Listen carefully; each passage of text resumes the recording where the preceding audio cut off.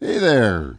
Good evening. Welcome to stop 2 of the Coronavirus 2020 tour. We're here tonight at Bullets and Bagels in Medicine Sock, Wyoming. Making my way slowly back to the East Coast.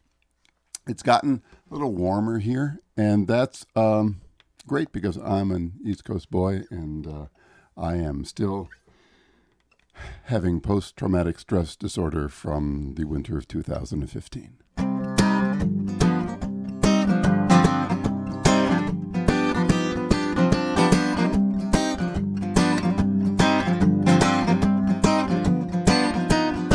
I found a reindeer in the alley with a pistol in his lap. He said the end is near. I know the pull was awful, but it ain't even lawful how much worse it is here. I found Subaru surrender to the snow's embraces. People doing shameful things in parking spaces. It ain't Armageddon, but that's where we're heading. I found a penguin in my kitchen with his head in the oven and his fin on the gas. He said Antarctica was taxing, but it's so much more relaxing than this white morass. I found neighborhoods of major cities glaciating, pedestrians who might as well be figure skating. It ain't Armageddon, but that's where we're heading. Well, there's 100 words for snow, and every one of them's a curse. Most of them I know, but the other ones are worse. I don't want to be a Grinch, but if we get another inch, well, to the rubber room I go. You can watch them slam the door, and you can probably hear me roaring those 100 words for snow. I found a Yeti in a Starbucks with his head in his paws. He said, I just can't win. This fast accumulation is a worse abomination than I've ever been. I found hills piled higher than the Himalayas. Pleas for mercy from the region's maze. It may be a rumor, but I got no sense of humor for those 100 words for snow. Every one of them's a swear. There are children in the room, but I don't really care. And it goes against my grain to be any less profane about this loathsome status quo. And that's how I came to know those 100 words for snow. I've watched the world stumble down the doorway from my hovel. I'll just huddle here and burn all my furniture for heat. And when the winter's ended, martial law suspended, I'll just wait another month or two and let the rinse repeat.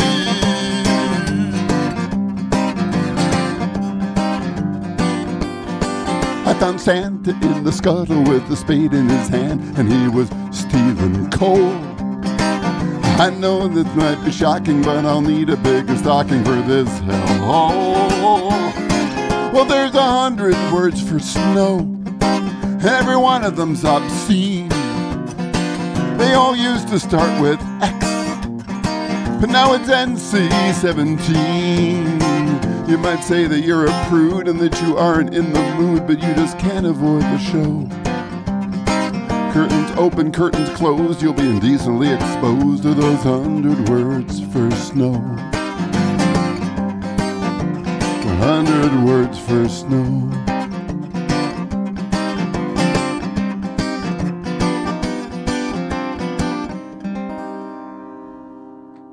Thank you. So, I'm really delighted to be here at Bullets and Bagels. It's a cute little town, Medicine Sock, a little touristy. Like to thank Gabe behind the coffee bar. Don't ask him to make you a latte. He gets a little testy, but he's a terrible shot, so it's okay.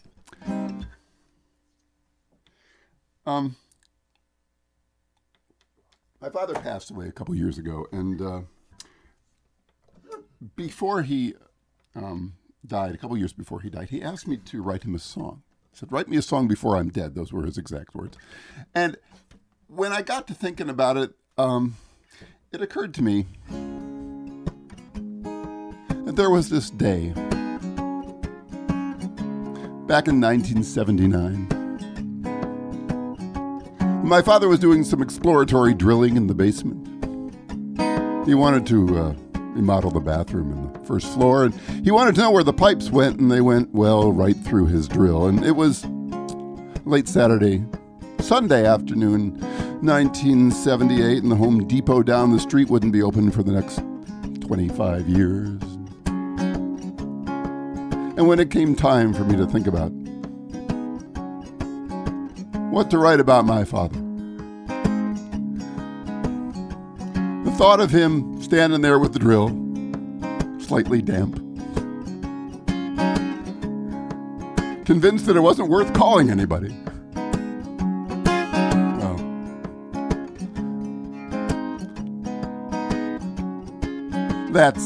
that's bonding for you. The sink was backing up. I didn't want to call the plumber, so turned on the wet vac and shoved it down the drain. I managed to dodge the hairball it dislodged.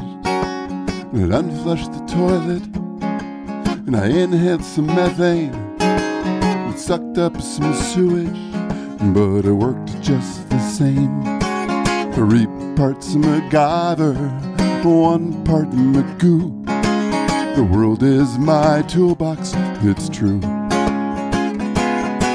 I've managed to solve all the problems I've found with whatever's been lying around.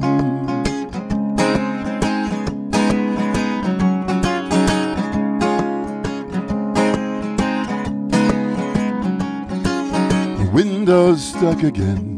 The butter didn't fix it. We came across some fireworks and a match to light the flame. Well, I was worried about the glass, but I was pretty sure we'd have to blast. We dislodged the caulking and singed all the curtains.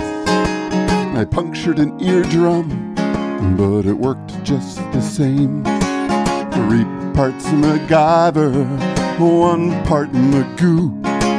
The world is my toolbox, it's true.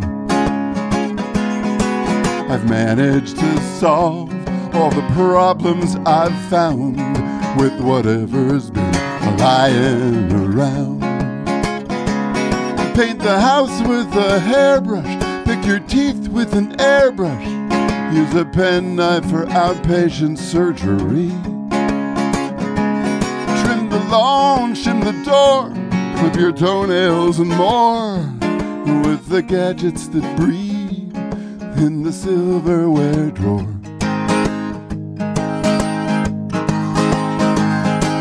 Your car is leaking oil, says my idiot mechanic.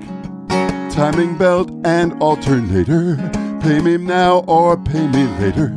But when the body gets a nick, a little spackle does the trick.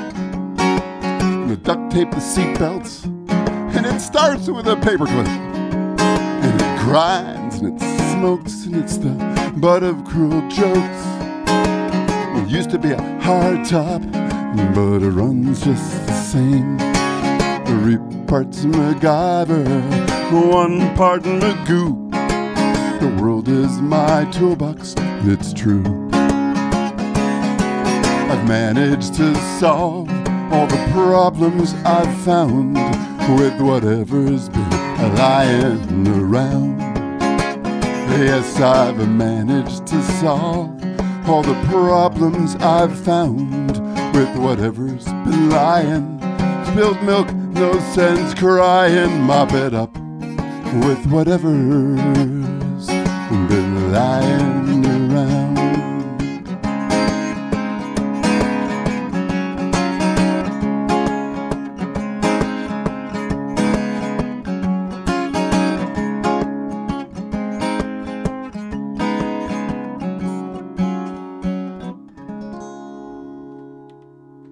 Thank you.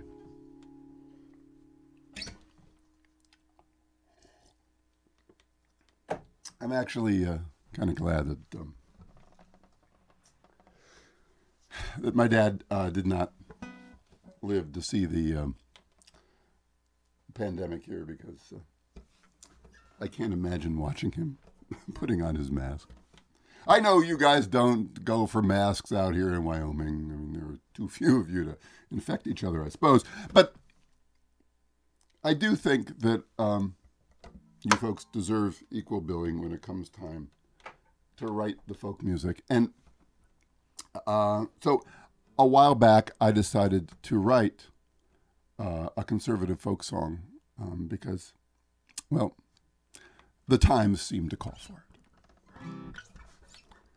As I mark the miles of this great land, I've heard you all complaining, and you can go pound sand. You might say you're not ungrateful, but I've already had my plate full of your whine and wave and the crap we tolerate these days. If I had a hammer, I'd hammer in the morning, I'd hammer in the evening. The hammering would sound like hail. I'd hammer till my point was made. The scars would never ever fade. If I had a hammer, you'd look like a nail. I'll be a rock, I'll be a pillar, a firm hand at the tiller, the iron glove, the velvet fist, the ruthless, clear-eyed pragmatist, the scout for indecision, with the moral x-ray vision, the kale and spinach on your plate, Cincinnati's at the gate. It was a simpler time, and all our needs were met. And the status quo, well, that's the only quo you get. You take your liberal agenda and stamp it return to sender with postage due for all the crap we put you through. If I had a hammer, I'd hammer every morning, I'd hammer every evening. Cooler heads would not prevail. I'd hammer on the choice you've made. The hammering would never fade. If I had a hammer, you'd look like a nail. If you're the wheel that's squeaking louder, the spider in my chowder, the tab that doesn't fit the slot, the thespian who's lost the plot, the path of some resistance, I'll be the bane of your existence, a show of force to keep you pure. Someday you'll thank me, that's for sure. If I had a hammer, I'd hammer every morning, I'd hammer every evening. The hammerheads would not prevail. I'd hammer till the sirens wail. I hammer till the hammers fail. If I had a hammer, if I had a hammer, if I had a hammer, you'd look like a nail.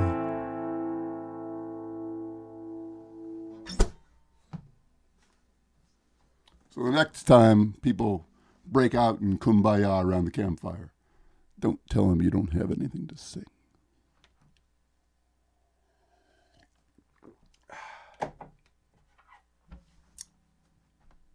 So, by now, you've probably figured out that I'm a songwriting genius.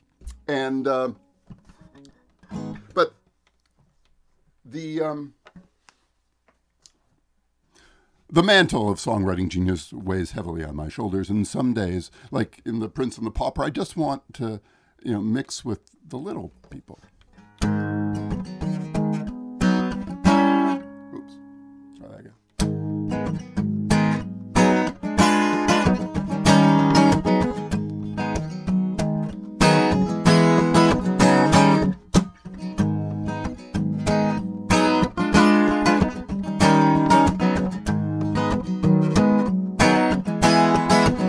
I want to write me a bad song, one with pointless contradictions, a bad song that lacks the strength of its convictions, a bad song, one that dribbles off the pen, and I never want to think about again. I want to write me some bad words, words both cloying and confusing, bad words.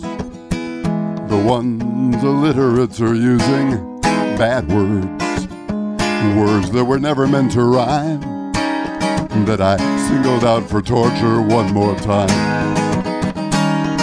I tried to steer my song career down a less demanding course, but the lure of imperfection is unsatisfying stuff. And even mediocrity ain't all that it's cracked up to be.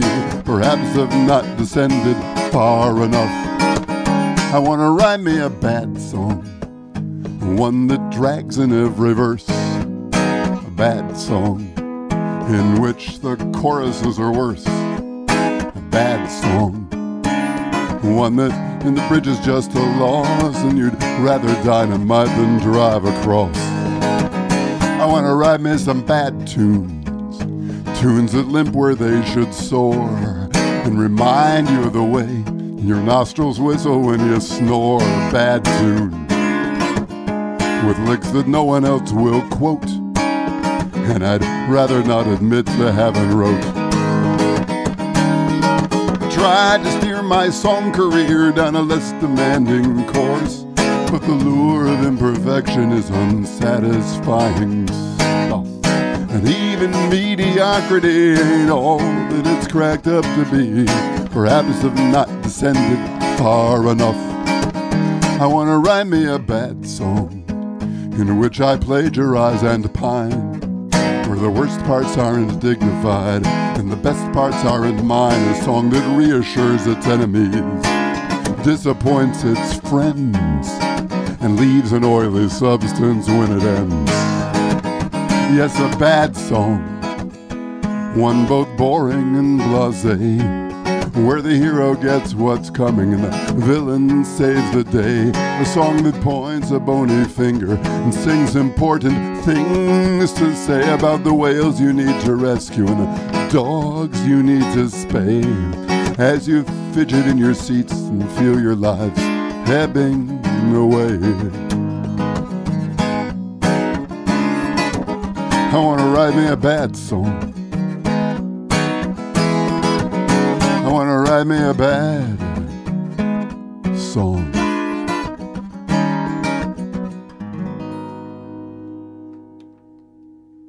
Thank you.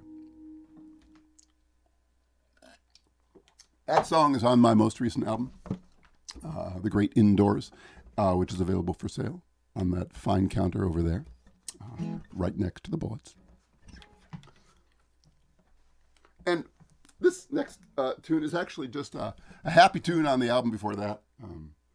For those of you who are driving home on the long miles on the highway.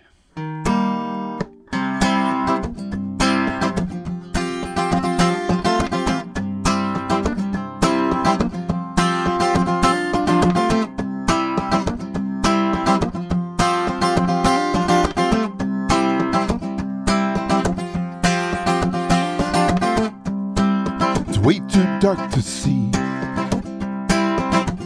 but this old Chevy's been so good to me. Picture hanging from the rear view, won't stop spinning till I reach you. 75 in the pouring rain, engine whining as it's in pain. Cover my ears and give it gas, curse the slow pokes I can't pass. I'm getting the feeling it's one of those nights I'll meet my friends and their flashing lights. Please, Mr. Policeman, take pity on me. I'm hurtling toward my sweetheart, but she's many miles away. It's such a worthy mission. I'm hoping you'll say that you'll spare me this ticket today.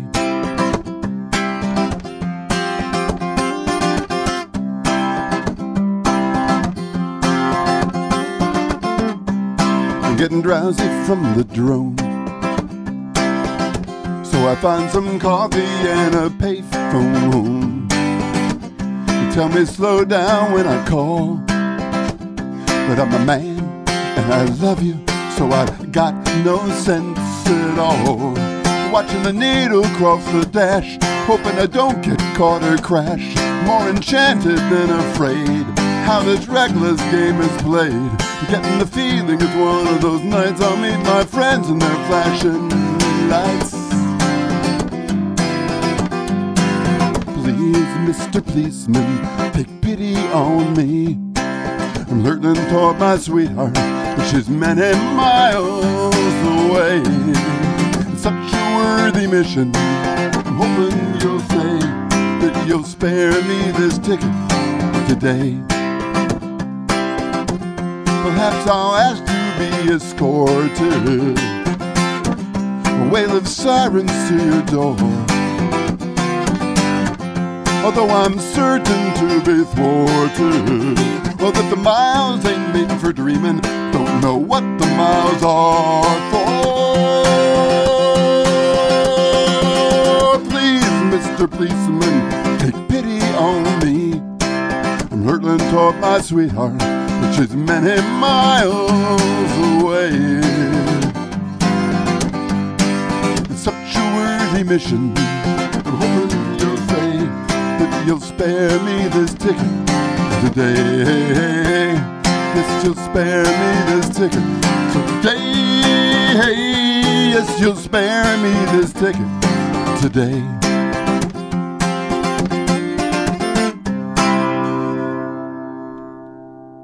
Good old country tune.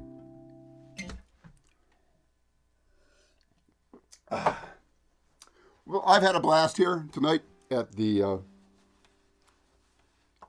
in Medicine Sock, Bulls and Bagels. Again, thanks to folks behind the counter. Keep those bullets coming. I'm going to leave you with a story about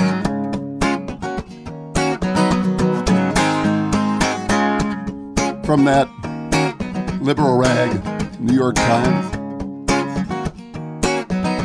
No, it's a Washington Post. There was a man named, I don't even remember his name anymore. But she wrote a story about crack babies, the one with the Pulitzer Prize. Well, it turned out that it was wrong. They took back the Pulitzer Prize along with the rest of her career. I got to thinking about all those fictional characters that are created and cast aside when their use is done, and I thought they needed an anthem. So I wrote them one. I was born in the paper, a 14-year-old crack whore with a baby on my hip and another on the way. Latest symbol of suburban paranoia and urban decay. But they say she torched her reputation, and I was a figment of her imagination. And if you think it's hard to hear your counterfeit, you don't know the half of it. Do you believe? Do you believe in me? Do you believe in me?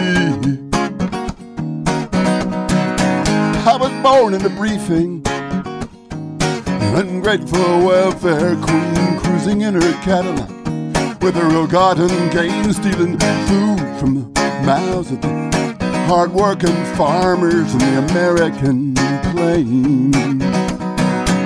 But I was bad information, just a partisan misrepresentation. And if you think it's hard to hear your counterfeit, you don't know the half of it. Do you believe? Do you believe in me? Do you believe in me? And each day I learn things that amaze me still, like how cigarettes won't kill you, marijuana will, and the way the stars control our destiny, and those aliens from Roswell, their adventures in gynecology.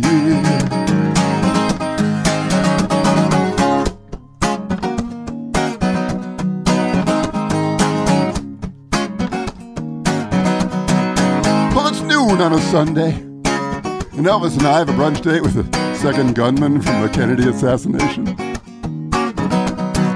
And afterwards, we're all going down to the ball game with a gentleman who discovered cold fusion.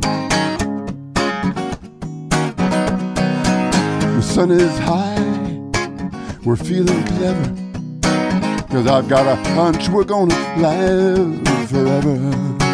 And if you think a lie, don't know when to quit, don't know the half of it.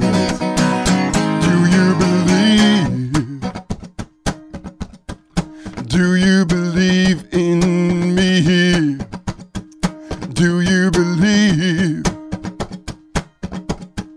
Do you believe in me? Do you believe? Do you believe in me? Do you believe in me? You read that story about the woman who put her baby in the microwave? What the hell is this world coming to?